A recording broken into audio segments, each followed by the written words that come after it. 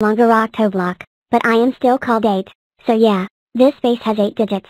0, 1, 2, 3, 4, 5, 6 and 7. Let's count in octal. 1, 2, 3, 4, 5, 6, 7. 8. Do you want to see another base? Then come to my beautiful computer. This phone seems to be quite interesting. Oh, hello. I am Numberblock 2. I am the same in octal than in decimal. I am the third out of 8 digits in octal. But what if there were only 2 digits? Let's think of it this way.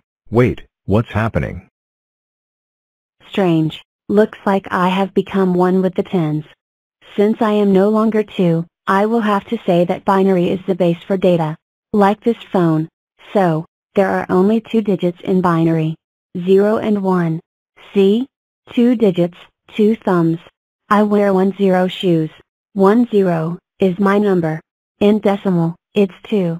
To count to me in binary, it's gonna be really short. Let's hear it. 1, 10.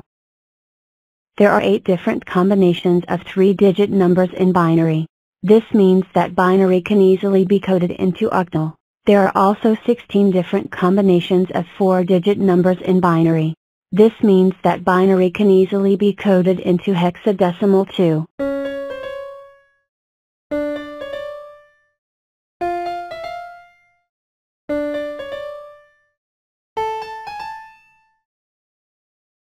Let's move on to the next base.